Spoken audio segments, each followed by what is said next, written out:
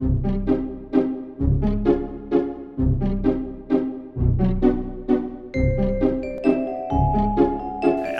утро, and I'm afraid that's all I can say in Russian today. It's a great honor to be here. I would like, before I say anything else, everybody in this room loves wine and is interested in wine. Please think for a moment about our friends in California. The disaster of the fires has been really bad, and there are, I think, 1,500 houses that have been destroyed. People have been killed. We don't know about the vines and the vineyards. So it's a big disaster, and I'm sending my personal feelings for those people, and I'm sure we all are. I can't resist showing this. I hope you all know the wine in the middle or some of the other wines.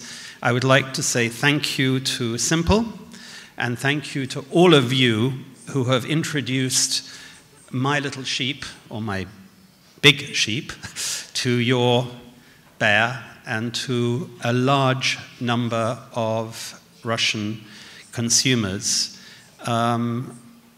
We sell about 2 million bottles of wine every year, thank you. And until recently, America was absolutely our #1 country. We are in 40 different countries. But we have, since the last 18 months, really, in Russia, it has gone, we have a flying sheep.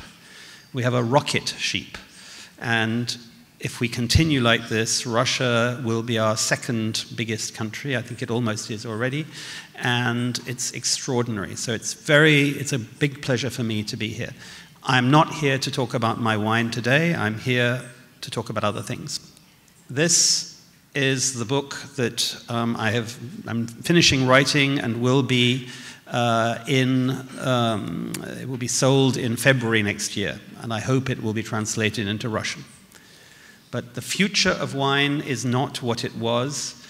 I am saying that everything is changing in all of our lives so quickly, we cannot imagine that wine will carry on the same just because it has in the past. Not very long ago, we saw the launch of this toy for $1,000. So what can this toy do?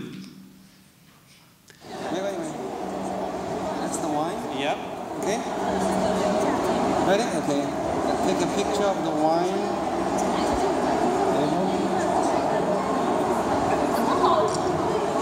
Do the search. This is a film I took in China a year ago. Now you find this wine. That's all the information. Oh, sorry. That's all the information available. And then you can go buy this wine on Tmall.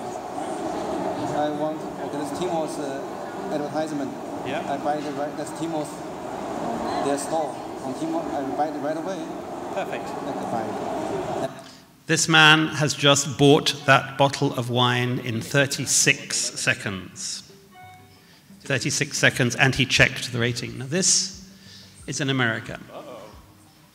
Okay, well, I forgot about that one, but that's okay because the bot actually can learn. It knows your habits, it knows who your friends are, knows what they like, because it watches their social feeds.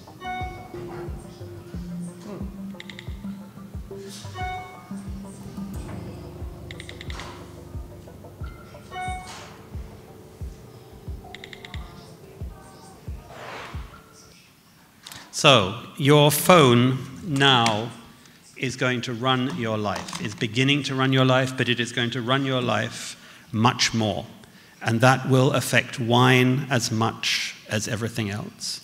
But also, these things I've just shown you are not to do with the iPhone 8. They are just things that we're having in all phones. What I'm about to show you is also available in all phones from the iPhone 6S until now, and it will be available in other phones. But this is just where we are going. Augmented reality.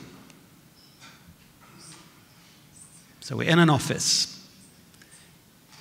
This is what you see when you're looking at your phone or your tablet.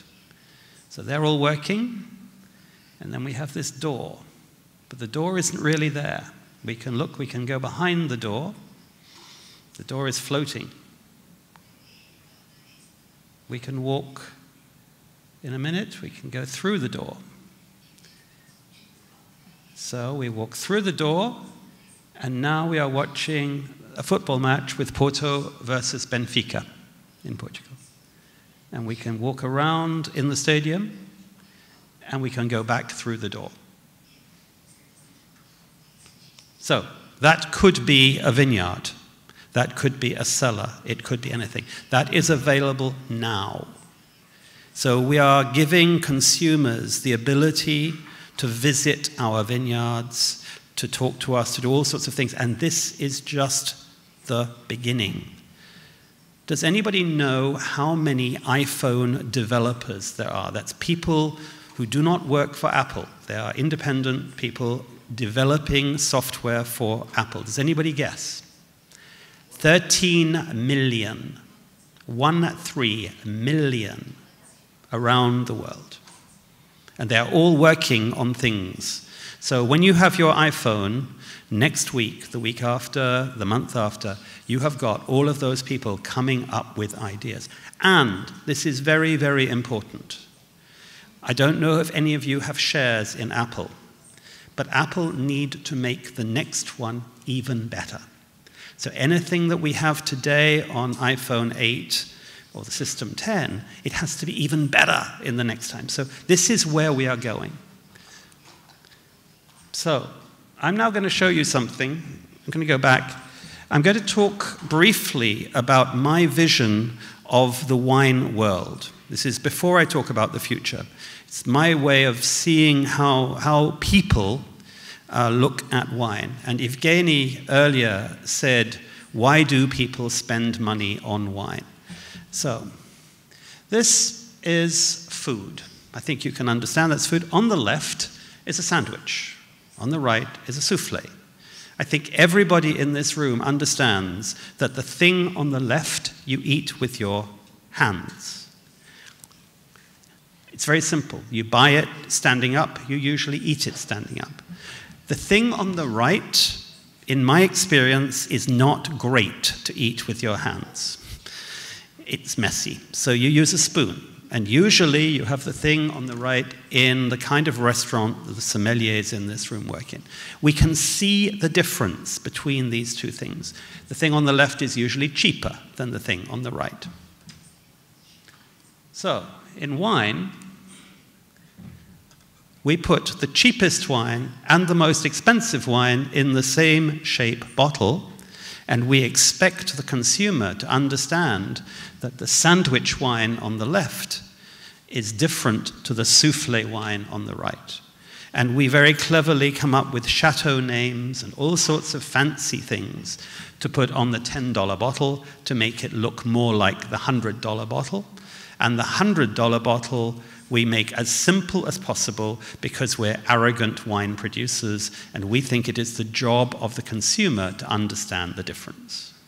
And if you're in a restaurant, maybe the price or maybe the sommelier will help you.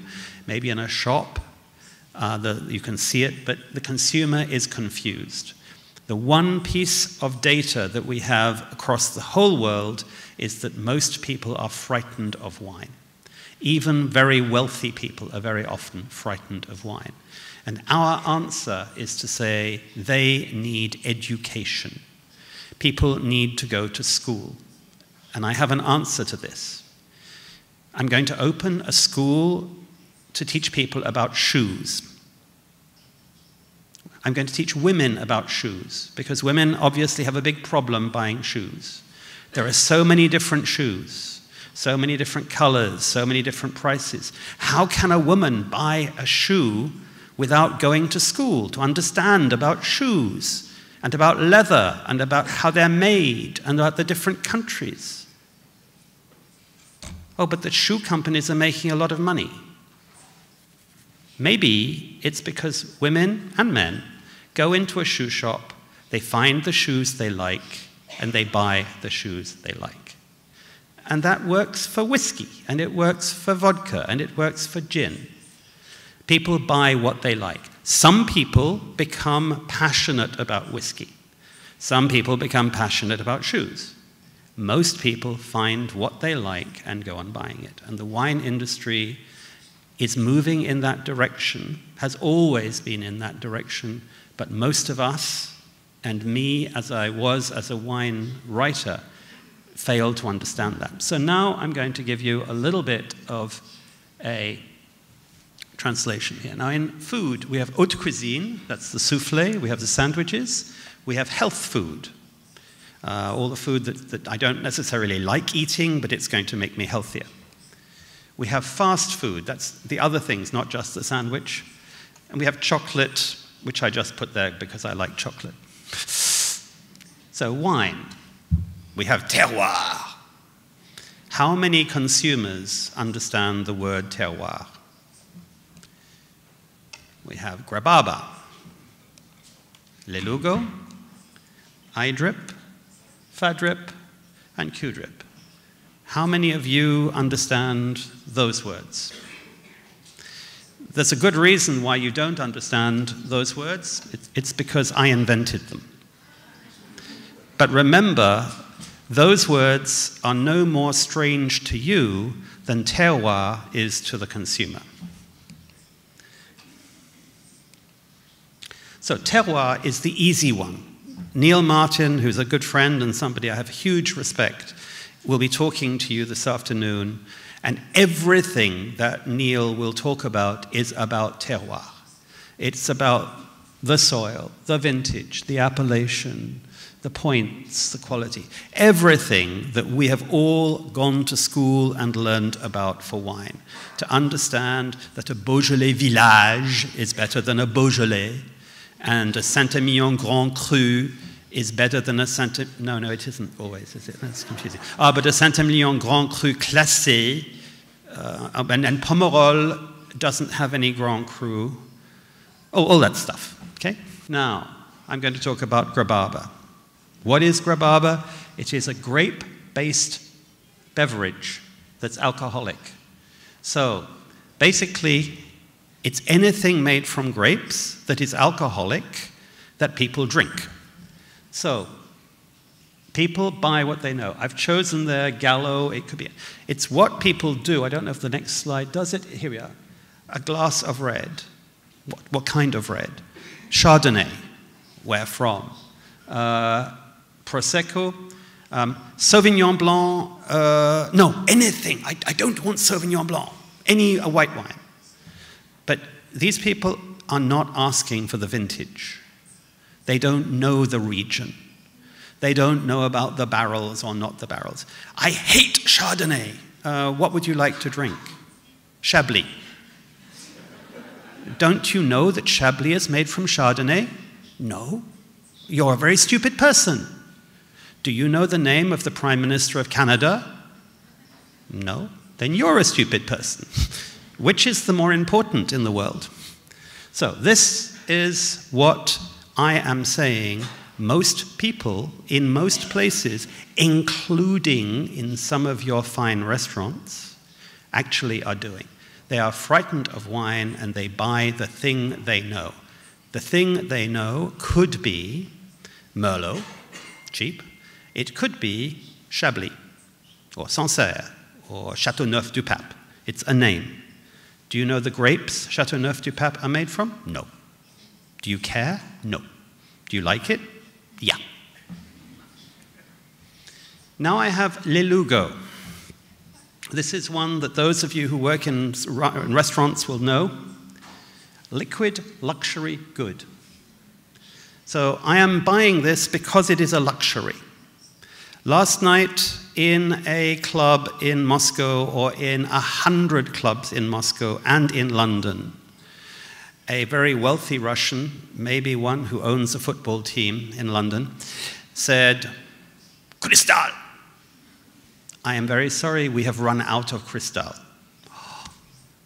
Krug. Okay. Are they the same? Do they taste the same? No.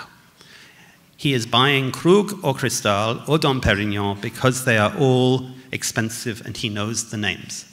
I can't have a Ferrari, so I will have the Maserati. It's not the Maserati is better or less.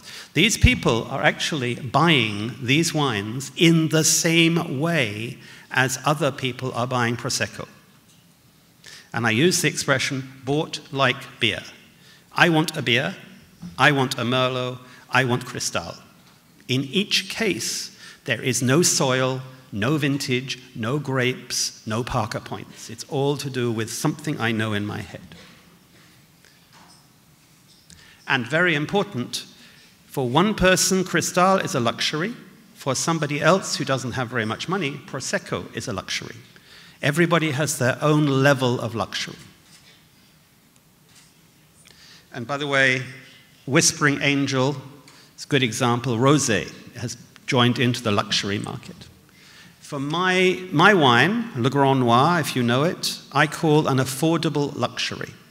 It's not very expensive, but it looks nice, it tastes nice. For the people who are buying it, it may be a luxury. iDrip is a much smaller category, but it's what I call it's more complicated.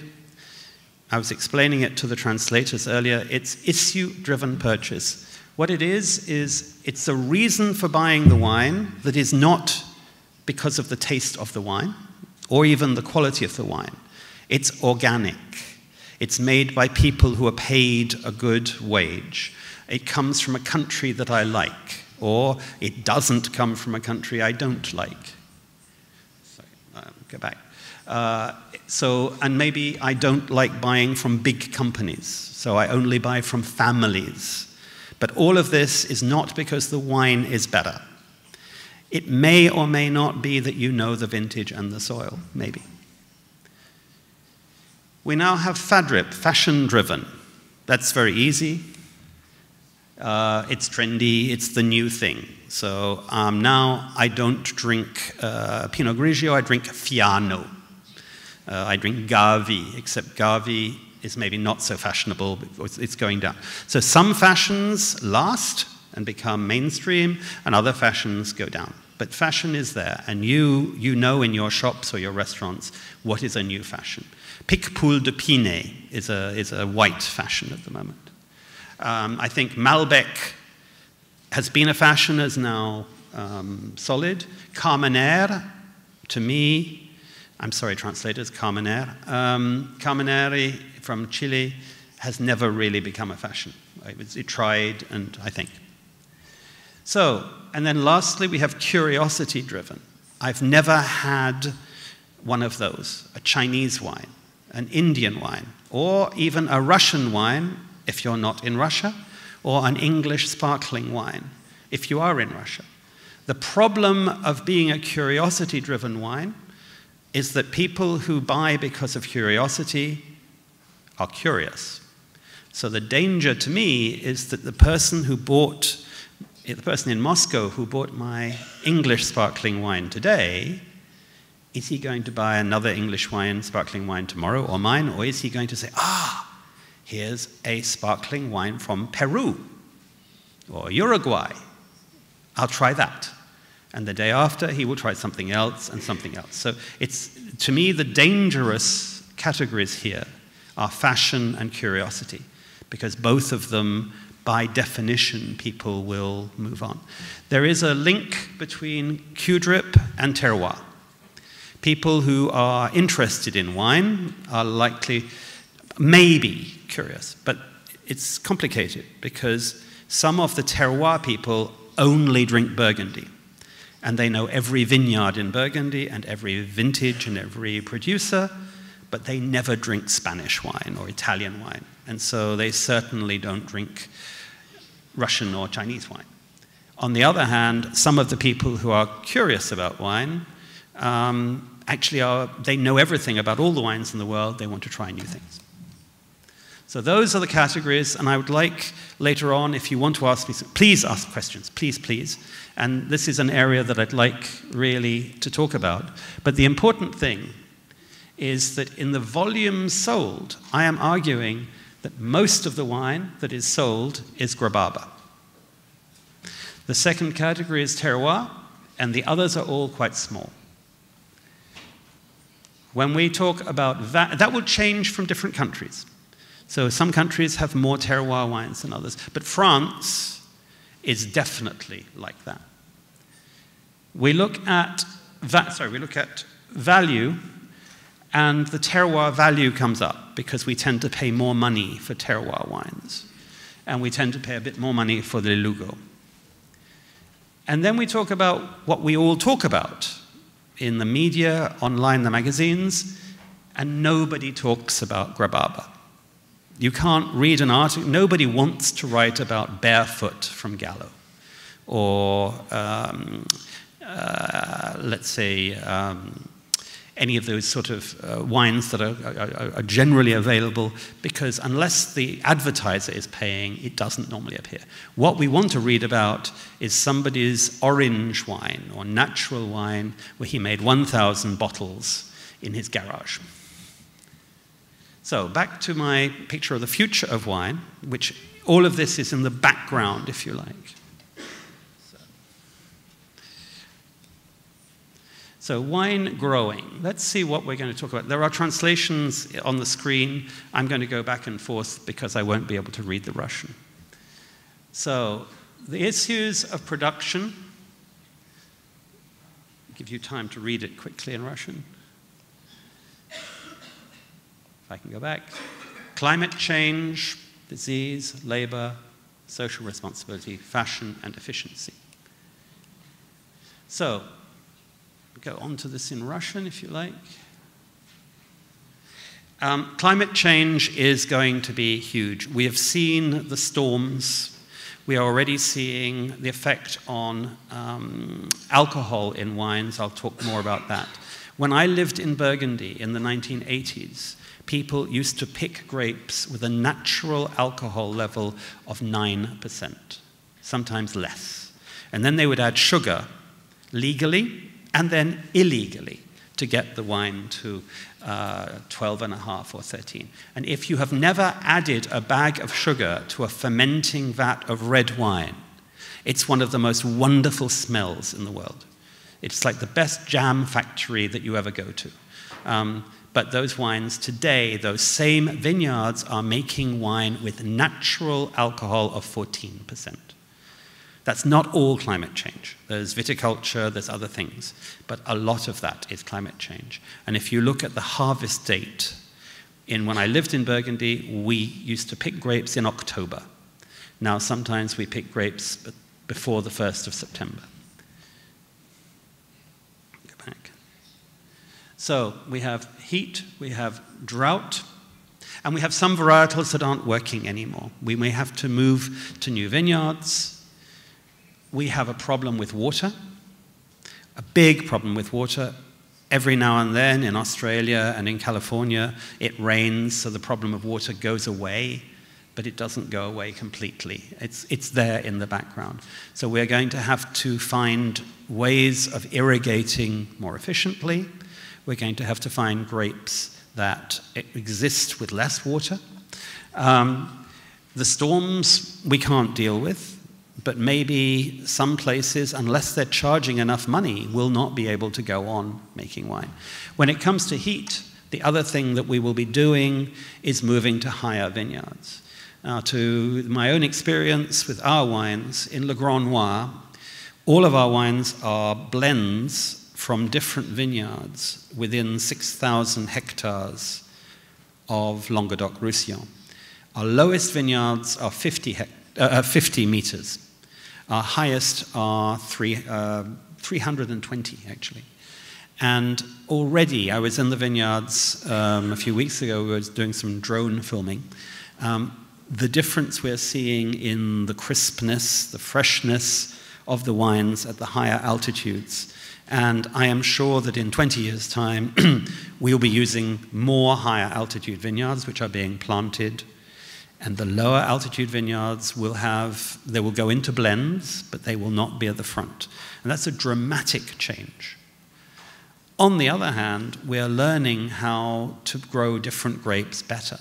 So we're growing Sauvignon Blanc and Pinot Noir, which are cool climate grapes, in Languedoc efficiently. So it's not all a big problem, it's a challenge rather than a problem. So please come back to me with questions on this. Disease is another thing, nothing to do with climate change. There's a lot of talk of disease. The one that you will hear about quite a lot is trunk disease. It's actually in the vine. It comes from pruning problems, and you get a disease.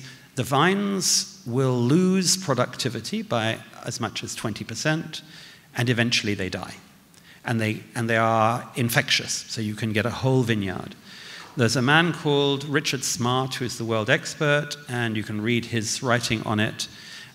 He thinks it's a global problem.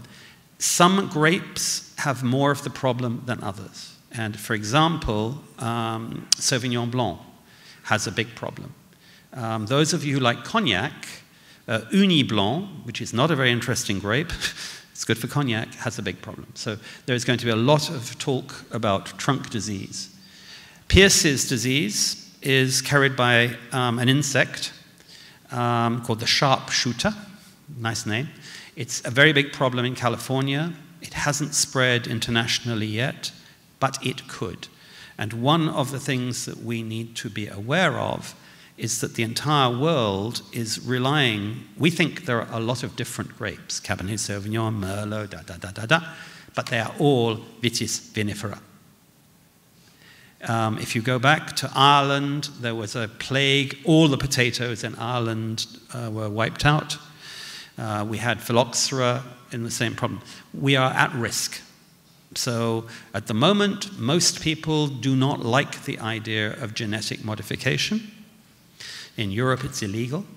I think there is every likelihood that we are going to have to accept it as a solution. We have other things. We have leaf roll. We have pests. But I think, sorry, I didn't give you this in Russian. Hello, I'm Francine Godoy from It Globe's newsroom, and I'll present you our news from today.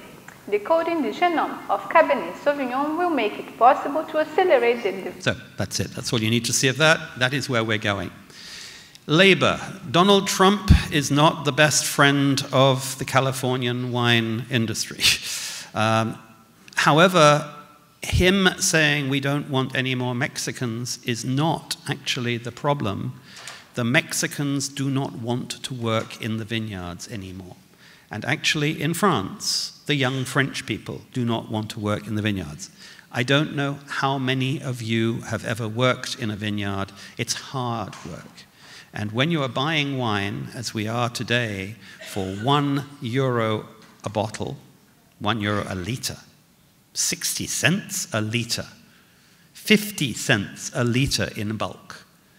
Human beings, how can human beings go and prune vines and do all the work? It's not logical. Either we need to raise the price of wine, or we need to find a solution. As this year's grape harvest nears its end, this novel vineyard helper could offer overworked winemakers a less stressful future. Wall-E the robot can drive across vineyards, test the soil and prune vines after the summer harvest. Its inventor, Christophe Milot, has put his... So, I was in a conference in the US last year. That's a French invention. New Zealand is one of the places that is driving automation because they don't have any Mexicans. Australia doesn't have any Mexicans. All of these New World countries are looking at ways of automating.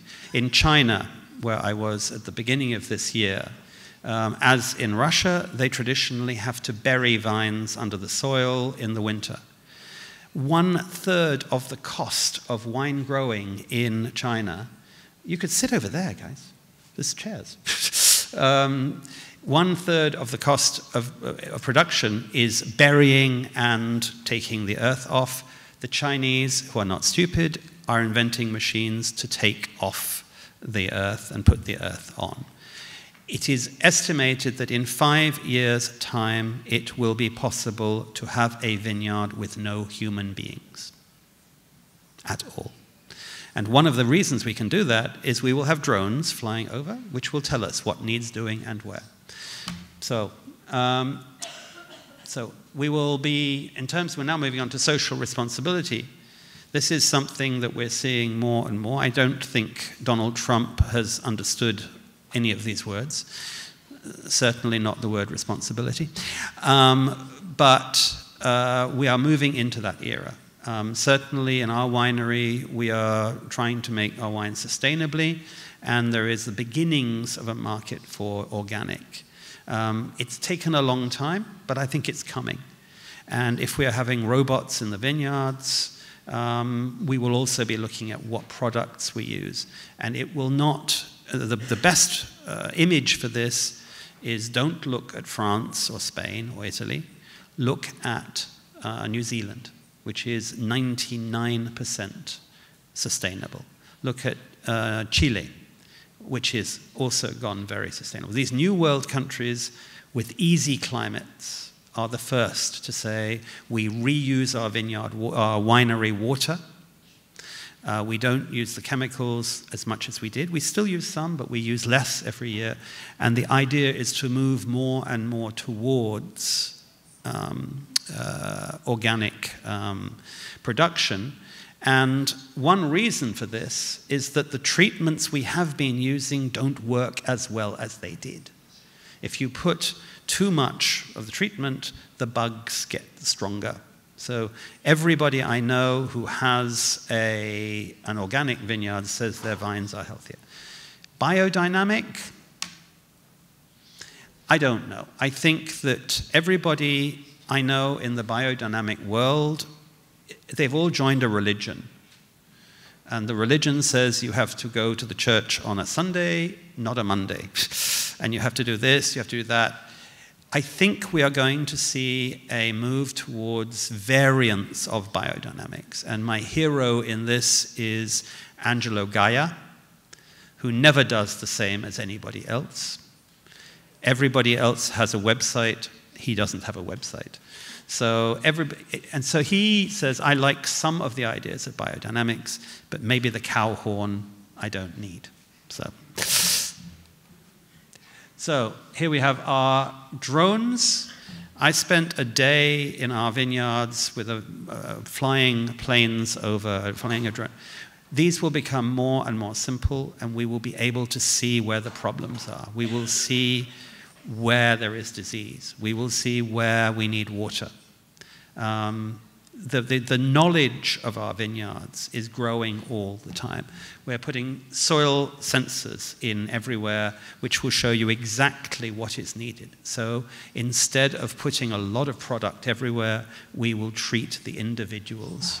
And, as I said, robots of various kinds. So in winemaking, most of what I've said there is the vineyard. Now we'll talk about winemaking, alcohol, health, styles, and cost. So how do we reduce the strength of wine, the alcoholic strength? We can pick earlier. In Australia, they have demonstrated with some of the very, very good modern Chardonnays coming out of Australia with 12.5% that taste good. My Burgundy is 13.5%, and my Australian, and it's warmer in Australia, at 12.5%. So there is some clever viticulture. But also, when it gets really hot, and when we have 14.5% Grand Cru Bordeaux, we are going to have to start thinking. And it is going to be work, yes, in viticulture, but also in the vines themselves. Either we are going to have to use different varieties, or we're going to come back to genetic modification of some kind.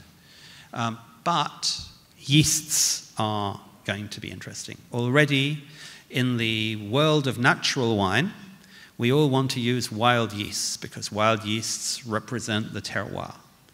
It's interesting, if you look into that, that's a big question because the Portuguese company Sograp analyzed all of the wild yeasts on the skins of the grapes in one vineyard in 1 year, and they analyzed them again the next year.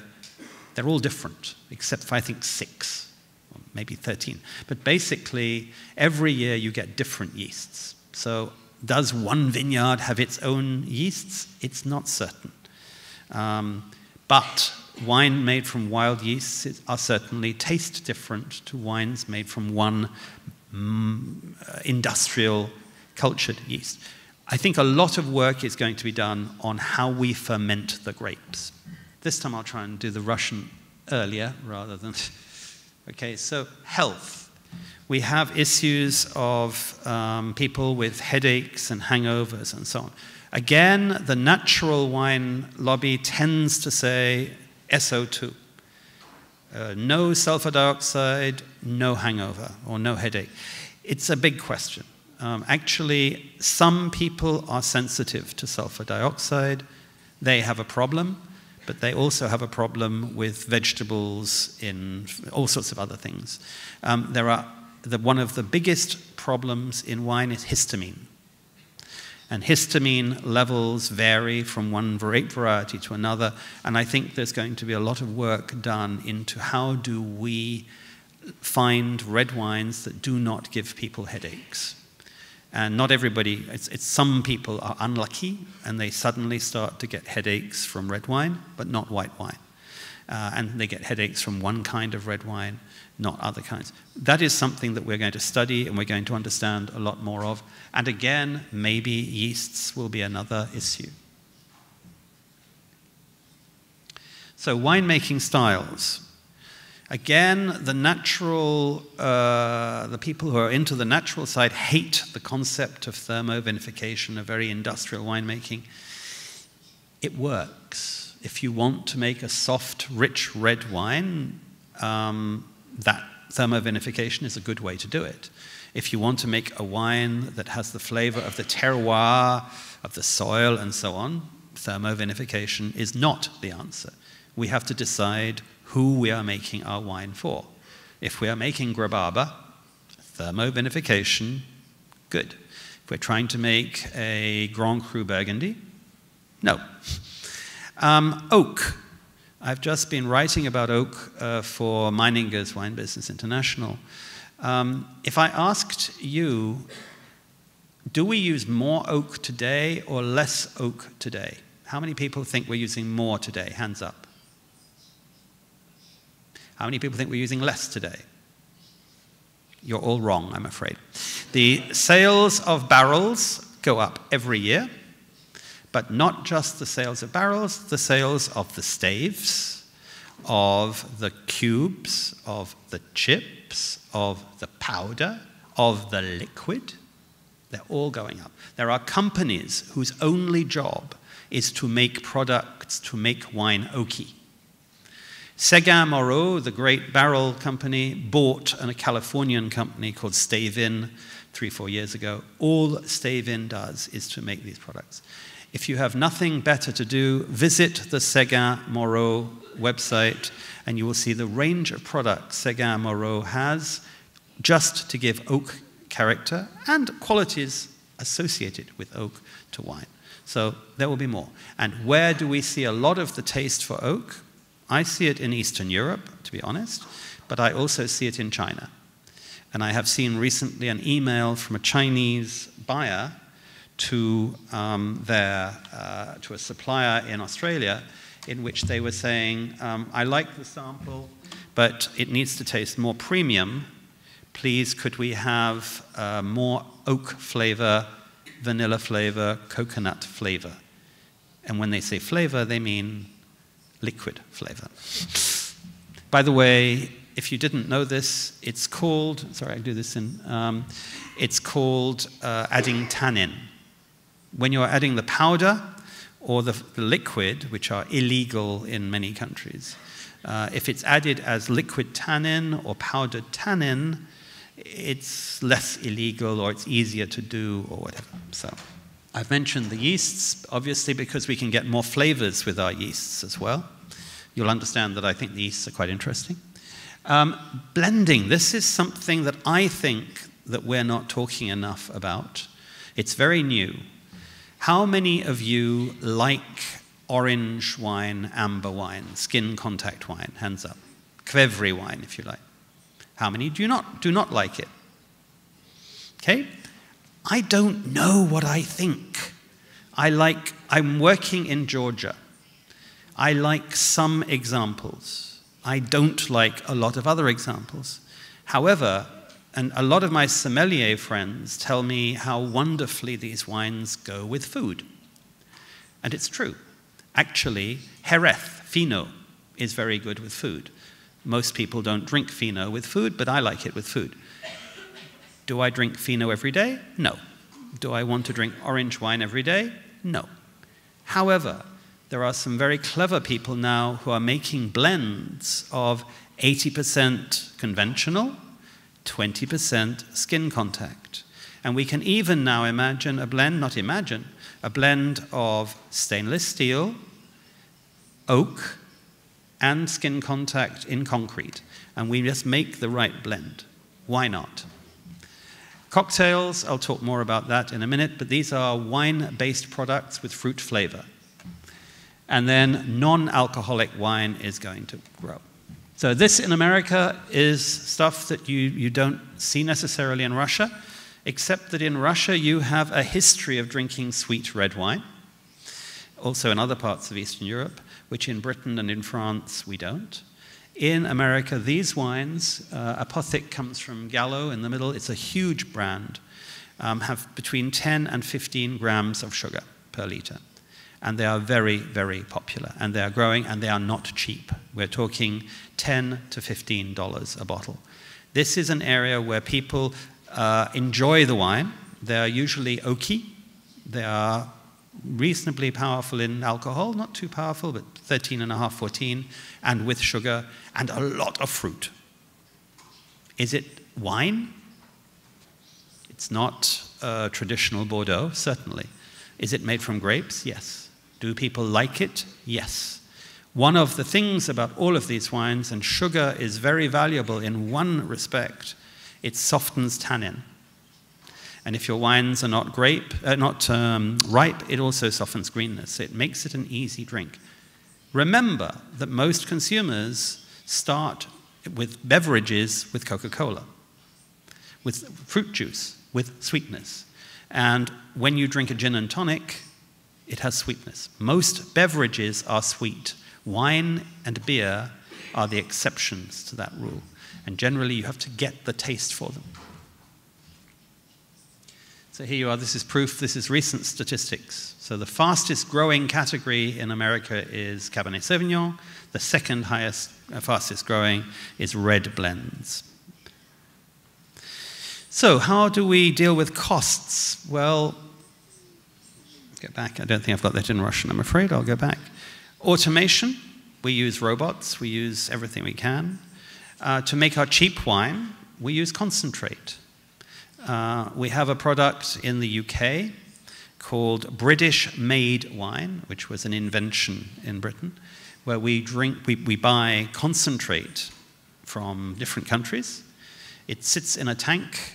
When we want to make wine, we add water and we add yeast. It's not wine. It's not great, but it's cheap. And then we add some other flavors, we can do things, and we can make cheap wine-based beverage. It already exists. Nobody wants to talk about it. It's there. There will be more of it. Blending between countries and blending between regions. Most of us think that the most perfect wine comes from one vineyard or a tiny little vineyard. Yes, for the terroir. For Grababa, if I could blend a wine from Moldova with a wine from Spain to make a good, cheap wine, where's the problem for the consumer? The consumer is not looking at the label to know where it came from. I don't have a slide, but there is a wine that you may have seen called Heart, with a heart on the label. It's called I Heart. My friends launched it, so I know it quite well. If you buy I Heart Pinot Grigio in the UK, it comes from Hungary. If you buy I Heart Pinot Grigio in Australia, it comes from Australia. The consumer doesn't care. He's buying Pinot Grigio. And as I said, oak products, we can say. So I'm deliberately overlapping as we go along, so you'll see some of the same things coming up, and then I'm hoping you can ask me some questions.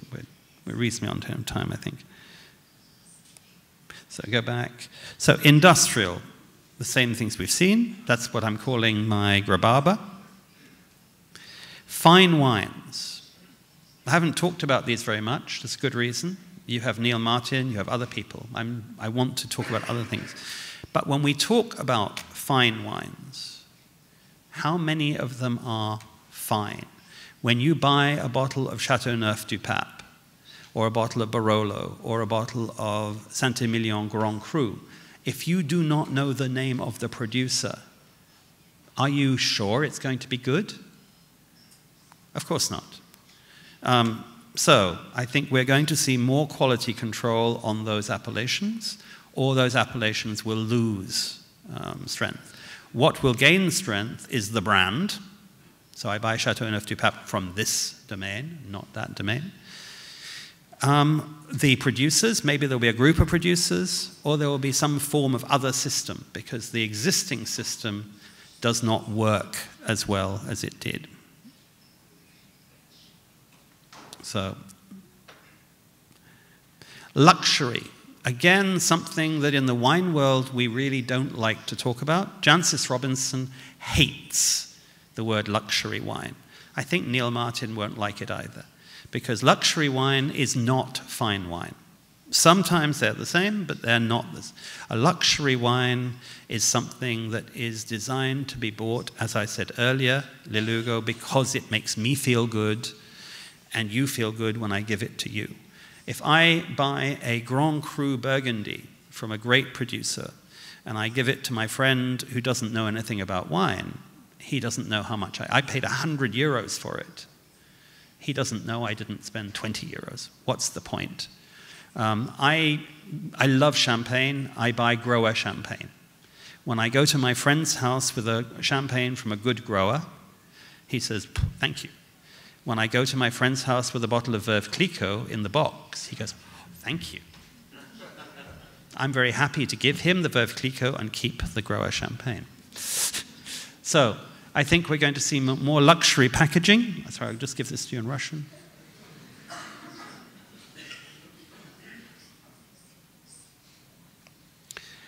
More celebrity association, more links to other luxury products, more lifestyle promotions. So we associate this with events, and targeted marketing. This is something that I haven't talked about very much. We are going to see more and more and more selling to the right people, the people we know want to buy what we're selling. Natural wines, they will still exist, but there has to be a system to accredit that she says what a natural wine is. Bespoke, we're now looking at, can we tell from your genes what kind of wine you will like? This is something that's a business in, so we got this? No, we haven't got the slide for that. There's a business in California that actually is saying, you know, for you, you should drink this, you should drink that. It's the beginning, but we're seeing it with food. And maybe for headaches and hangovers and other things, it's interesting. But we're also seeing made-to-measure wine, where people can blend their own wine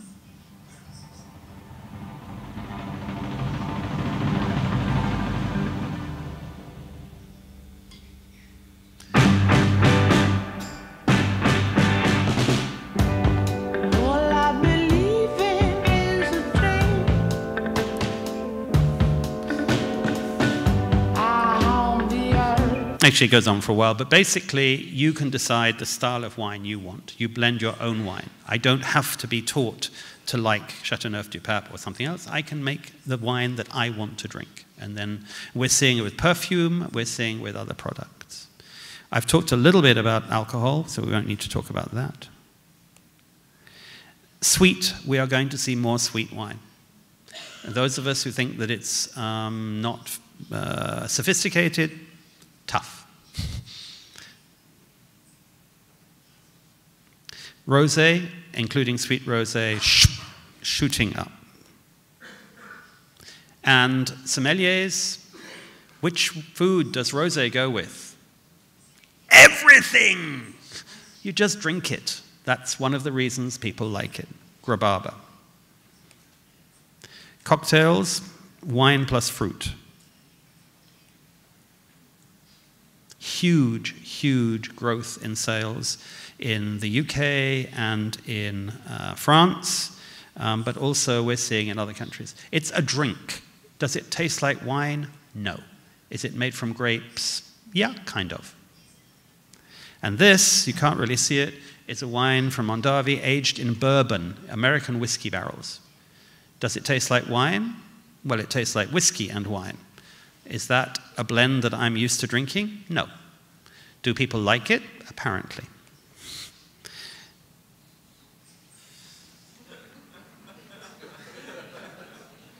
I'm doing a survey at the moment for the book, and in America, there is a lot of the wine industry see cannabis as a major threat to their. It's either going to be a threat or something they can work with, but it's a threat. Packaging. So you can see those.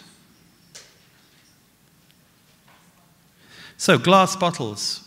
Can anybody tell me why every wine has to be in the same size and shape bottle? There's 5 shapes, 4 or 5 shapes of bottle. They're all 75 centiliters. Why? Because 300-400 years ago, when a glass blower in France was making bottles, that's his lung, between 60 and 80, roughly. So we have 75. So we have wine with 8% alcohol and wine with 15% alcohol in the same size bottle. There is no logic. A whole 75 centiliters of Amarone or of Sauterne is too much. But actually, Moscato, maybe 1.5 liters would be. So I think we're going to see that.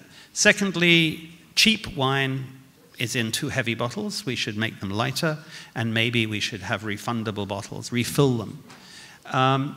We can have smaller formats, we can have bigger formats, but the expensive wines will still be in heavy bottles. And I'm sorry, Jancis Robinson, Tim Atkin, they hate them, but we still buy chocolates in boxes, we still buy flowers in wrapping.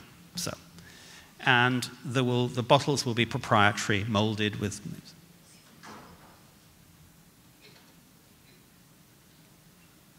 And as I said, gift packaging. This is in China. Everything is in a gift pack, and that is Le Grand Noir in its gift pack. If you want it for Russia, we can do that.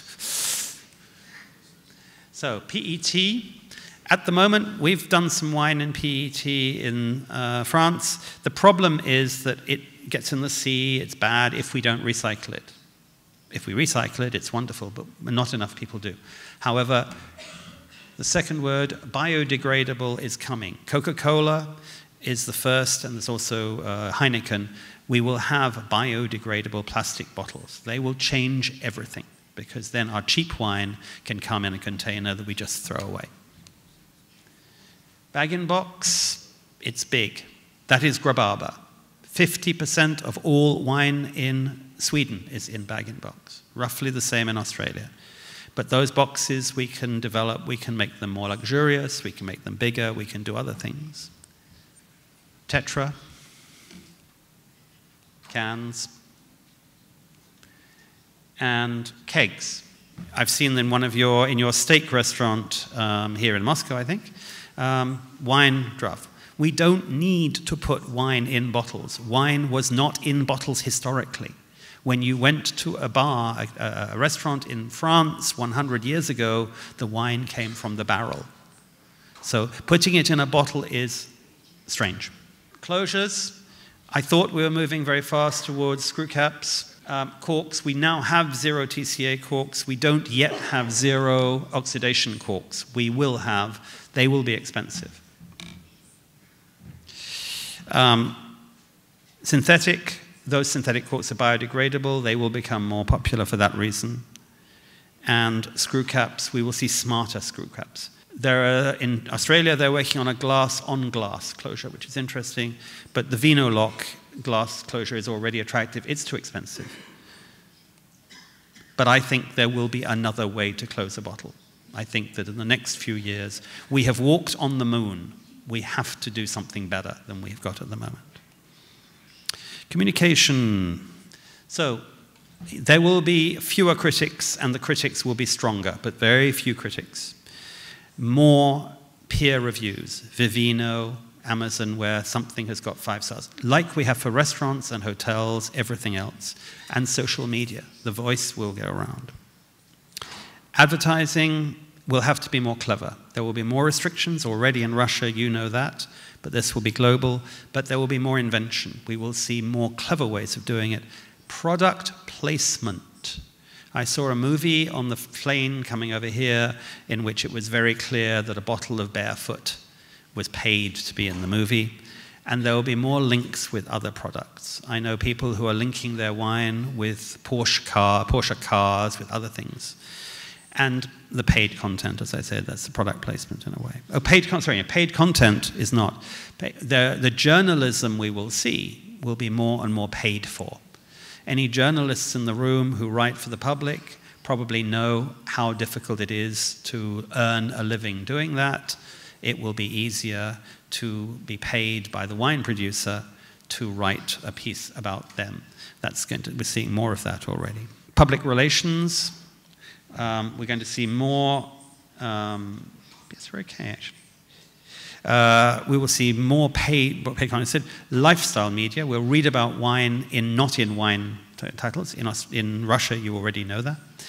Events. We're going to see more and more events, what we call experiential translators. I hope you can do that. Marketing, where you're actually experiencing something. Tourism, wine tourism. Very important. Wine tourism does not exist in the way that golf tourism exists. People go to play golf every day for 5 days. People do not go to visit wineries every day for 5 days, or very few. So the wine producers are going to have to be much better at tourism in other ways. They will have to give us art, music, other things. But for example, you will go and play golf in the morning and visit wineries in the afternoon. And you'll go to learn if you want to. We will see more video bloggers. We will see more Instagram, more images, and analytics. We will be much better at analyzing how the messages are going through. Anybody in this room who is a journalist, the people who are going to benefit from your writing are watching to see how many people are reading it, talking about it, doing things from it. So it's going to be much more scientific, the way that wine is promoted. After this talk, Anatoly will be saying, okay, there were 300 people for how many people listened to Robert Joseph, how many people went online and said they were interested or not interested or whatever. And if none of you do that, Anatoly will say, we wasted our time having Robert Joseph. If you all say Robert Joseph was very interesting, Anatoly will say, oh, Robert, come back. But that's essentially where we're going. And it is possible to do that today. Much more possible than in the past. Sommeliers, you are going to be more and more important. You're already very important, but you will be important outside your restaurants. You will be important at other events, and you will be the people who will be doing a lot of education. But please, those of you who are sommeliers in the room, be careful. Because if you are totally focused on the terroir, on the natural, on the mineral, and you ignore the fact that the oak wines are popular or the Grababa wines are popular, you're in danger of being in a box. So be aware. You do not have to talk about the wines that you're not interested in, but don't dismiss them. Be aware they exist. Be aware there is a market for them. So, events. Distribution. So, the on-trade, go back. The ranges in many restaurants and many shops are shrinking. People are buying from fewer suppliers, which is good if you're simple and you can supply all your wine to one company. But people are buying more online. There's more targeting. And in the on-trade, we are going to have a broader range of places that sell wine. We have wine bars. We will have a place that is a microbrewery and a distillery and an urban winery, all in the same. We're going to see wine shop cafes, more of those, which you already have some of. We're going to see more wine cafes, restaurants that belong to producers. Torres, Antinori are the pioneers. We will see more. And pop-ups.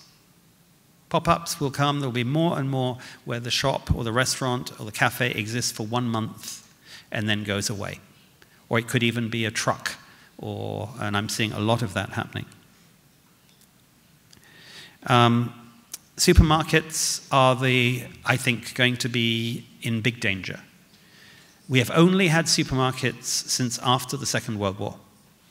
If you went into a shop in 1939 or 1938 and picked a bottle from a shelf, that was called stealing. So since 1950, we think it's more normal. But in the future, who's to say that we are going to have the big supermarkets? Already they're getting smaller. And the smaller supermarkets have smaller ranges. So that's already. And the supermarkets are already becoming more and more focused online. In the UK, our biggest online wine retailer is Tesco, our biggest supermarket. So that is a trend. But also, Amazon already owns Whole Foods in America, and Amazon might buy one of the British supermarkets. It might buy a supermarket in France. Amazon knows everything about us. So they're playing the game where people who want to buy in a shop can buy in the shop. People who want to buy online, and they will play with us. Specialist retail, those of you who are cavistes, yes, but you're talking about a very small number of the people who want to come to your stores. I think that your stores will become more interesting and not just be shops full of bottles. More events, more experiences, and not always just wine experiences. Maybe you will have a novelist coming to talk about his book. Maybe you'll have a musician coming to do some music. Yes, you will do education. In China, we're already seeing virtual reality. I might have a slide here where you can visit the vineyard, like you saw in my earlier clip. And I think we're going to see wine shops combined with other things. So in China, this is virtual reality is coming. And this is real estate. If I want to, travel. If I want to decide where I'm going to travel, I can visit the hotel. I can walk around the beach. And this is Australian winery already has a virtual reality tour. We're looking at doing that for Le Grand Noir. Luxury, very quickly, we're going to talk about working with other luxury companies and targeting people with the money. And in restaurants, there is the list already for your special customers, that they see the things that the ordinary customers don't see. So we're talking about ultra wealth. In Russia, you're very aware of that. They're spending a lot of money on wine. But the point about the ultra wealthy is they like experiences. So anything we can do with them, and we're seeing this in France and California, they make their own wine. They blend their own wine. They do their own things. That is an experience to them. Informal. This is something I think we're going to see more of. Consumers actually working as ambassadors and salespeople for wine companies on commission. So you saw this with other products in skincare and Tupperware. We are seeing this in wine. And I have a project I'm working on in the UK, but also I'll show you in a second, one of the wine companies is doing this. We see direct to consumer, huge growth in America, where that is the biggest growth area, and high average price, where, so direct to consumer, wine stores. So why buy from a shop when I can buy from the winery? Here's a Châteaux which sells directly online. Donald Trump, or Eric Trump, his son, sells through Amazon, but it's a direct sale. Every day, we celebrate and share our fascination for fine wine, from farming and winemaking to the people, the passion, and the stories that make it an essential pairing to the best moments of our life. This genuine passion for wine and the lifestyle was why we decided to really create Wine Living at Home. Right, so that lady you just saw there is a consumer who is selling Boissé wine on commission for Boissé. And in my book on the future of wine, Jean-Charles Boissé appears quite often. He is a genius, absolute genius, and he is, every day he's coming up with ideas, and we're going to see more and more of that. Wine clubs, people getting wine on subscription. Interesting, we're going to see vending machines. We can buy wine from a machine. Oh, but I'm too young. No, the machine can see my face, and the machine knows who I am. Amazon, Google, Facebook are going to be the biggest challenges. And Amazon will hold stock and sell from its warehouse, but Amazon will also sell directly from the winery. We have Amazon Marketplace, which is like that. Amazon will have its own wine label. And then we will have Google, Facebook, and in China, WeChat, and so on, will also be in the business of selling you wine.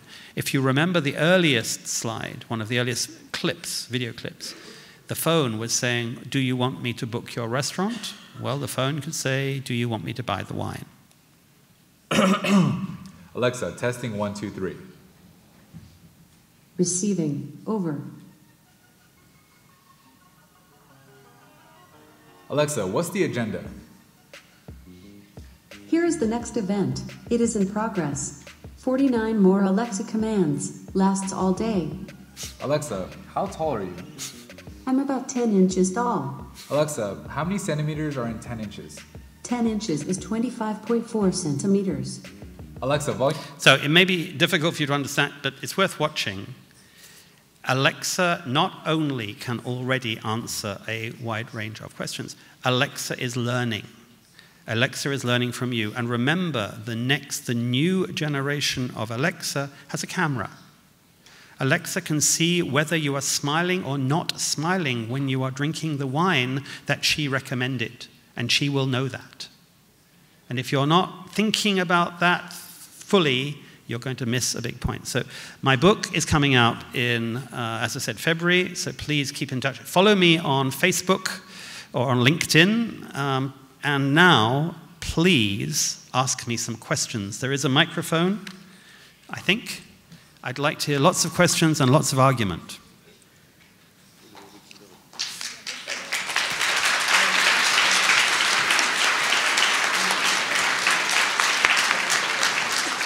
Thank you. Question. Can we have a microphone, please? Здравствуйте, Роберт. Скажите, зачем в будущем нужна будет работа кависта, сомелье, если есть такая возможность купить вино за 36 секунд с помощью гаджета, или Alexa все расскажет, все подскажет? В чем смысл тогда профессии сомелье? В чем, не боитесь ли, что индустрия робототехники вот, заменит такие профессии? Yes. Am I concerned? Yes. And can I say that in Japan, already Amazon has live Japanese sommeliers, I say sommeliers, who can answer the phone and answer your questions about wine. And you can say, I'm eating lamb with chili tonight, which wine should I have? And Amazon's Japanese sommelier, human being, will answer the question. And there is no reason, I think, why in 2, 3, 4, 5 years that won't be a computer, a robot, answering that question. So, it's frightening. However, you are all human beings. Most of your customers are human beings. Human beings like dealing with human beings. So, I think that all of our strengths in this room, my strength here, if you like, is that I'm a human being. Maybe in 5 years' time, Anatoly will have a robot here giving a presentation. Maybe in 5 years' time, you will all be robots watching the robot. I don't think so. I think there will always be a role for human beings with emotions, with intelligence, with intellect, talking to other human beings. But you will need to use all of your human qualities.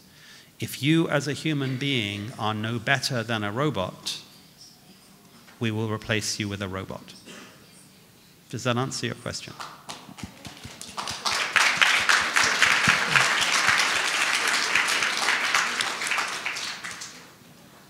Thank you for a great presentation. It was very interesting. You have been talking about cost and the use of British wines and use of concentrate. Could you please explain more in detail what is concentrate and how it is made? It's very simple. You just take the same as you have for orange juice. You can have two kinds of orange juice. One orange juice is made from freshly crushed oranges. The other is we take the orange juice, we heat it up, we reduce the volume, we make a jelly, effectively, and then we can add water later for the orange juice. We reconstitute it. With wine, we make grape jelly. So we have, I don't know, 1 million liters of wine makes so many kilos of jelly. And the jelly, or thick, we just bring that to another country. It has some sulfur, nothing's going to happen to it, it's already sweet. We add water, we add yeast. It is not legally wine, very important, and it doesn't taste as good as wine, but if you play with it, we can make a wine-based product, and we can keep the price low. Not we, I don't want to do it, but it can be done. And it's relevant in the UK because when the UK leaves the EU, all sorts of probably bad things will happen in the UK, and we won't have as much money, and it may be something we're going to see more of. You're saying that viticulture will move uphill in the future because of climate change, etc. But there is no uphill in Burgundy. There are no hills in Bordeaux. There is no uphills in Barolo, Barbaresco, and all these terroir and whatever.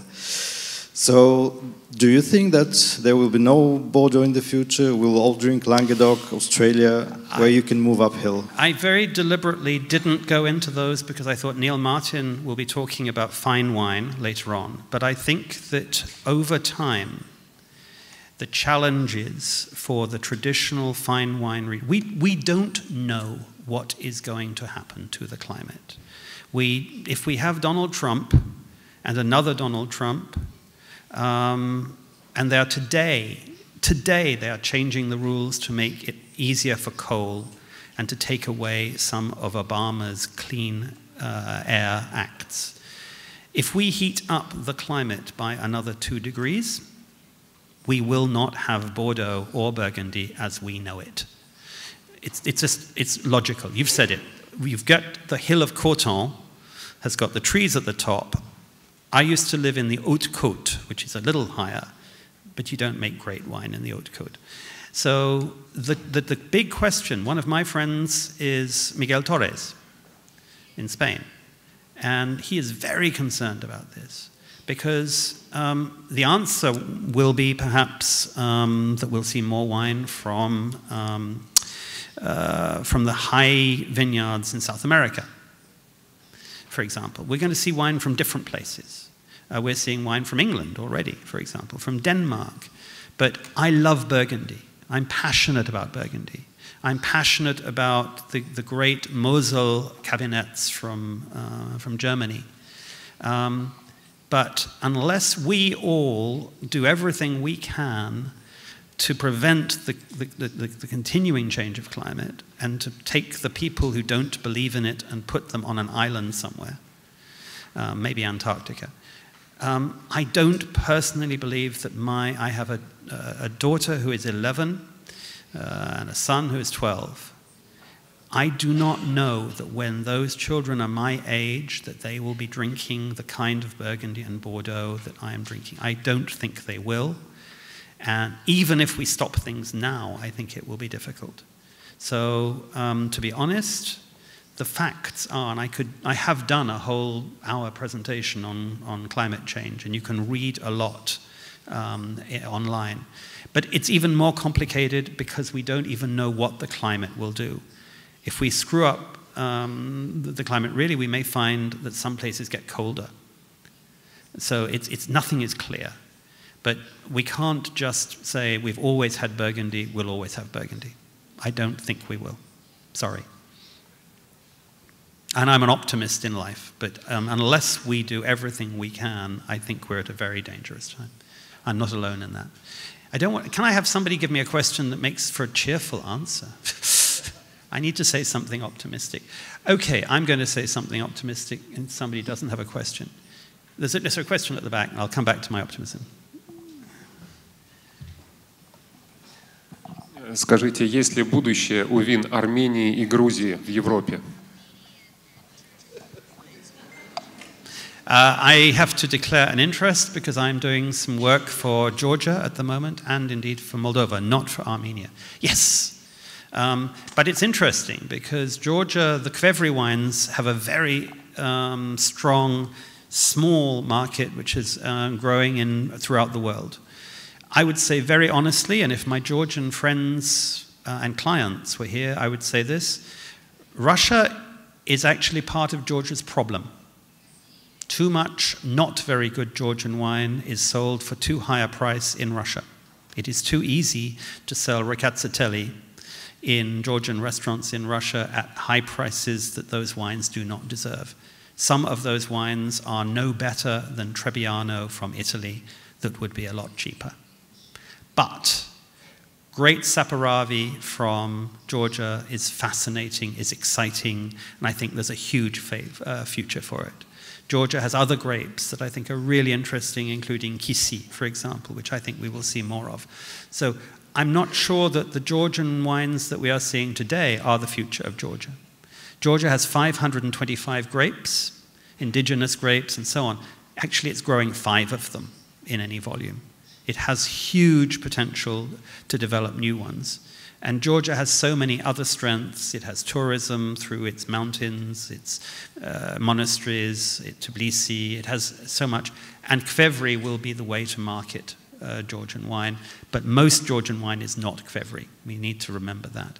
Armenia I know less about, but yes, there are some fascinating. I've been tasting some wines from Amas. There are some fascinating wines. I think you've given me the opportunity to finish on a positive note. The one thing about wine that we all hear about, and it's true, is it is about passion. Yes, there are industrial wines made by companies who don't care, but I was talking to Stephanie Gallo of the Gallo family last week. They make all sorts of wine I don't want to drink, but they're passionate people. They're passionate about good wine. If you go to their individual vineyards, you will taste some brilliant wines. There are passionate people selling wine. And between them, those people are developing new places. I've been in Uruguay recently. Moldova is another example. There are so many places where people are not economically, logically doing things. It doesn't necessarily make economic sense to make wine, sparkling wine in England today. I'm not sure all the Russian vineyards are necessarily all making money from the first day they open. But there are passionate people making wine, passionate people selling it, passionate people in this room who are selling it in restaurants or in shops or as journalists writing about it. And if we do our jobs well enough, we get some passion out of the consumers. So yes, go back to Grababa. There are millions and millions of people who drink wine every day in the way they drink beer with no passion. Yeah. But even those people will have moments where they will be passionate about wine. And out of those people, and out of everybody, there are people who discover the magic of wine, the magic of one vineyard, one producer, one vintage. And the moment they get that magic, like getting the passion for jazz music, which I love, or getting the passion for art, or the passion for shoes, those people are what are going to continue to drive the wine industry. So however many robots there are, however much wine is made from concentrate, however industrialized it is, there will always be, I believe, a place for really great individual wine made by individuals for individuals. And I don't want you to leave this talk with me saying it's all going to be done by robots. I just want to give you a picture of the future. As I said, I have young children. I need to think about their future. You are all, most of you are younger than me, so you've got a future. Know what is out there. As I always say, if you're going to climb Mount Everest, it helps to know what the mountain is like, rather than saying, I climbed a small hill yesterday. Tomorrow I'm going to climb Mount Everest, and I think it's going to be like the hill. Thank you very much.